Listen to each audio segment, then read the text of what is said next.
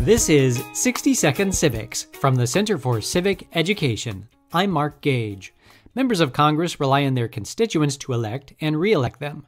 It is not sufficient for representatives merely to be perceived as honest, public-spirited individuals committed to enacting good legislation and effectively checking the exercise of executive and judicial powers.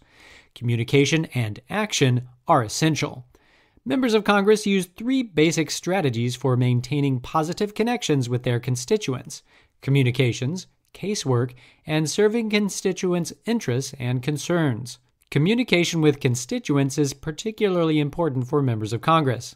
Members of Congress and their states actively communicate with constituents through newsletters, interviews with the press, town hall meetings, and other personal appearances in their districts. Members of Congress and their staffers have increasingly participated in social media over the last decade. That's all for today's podcast, 60 Second Civics, where civic education only takes a minute.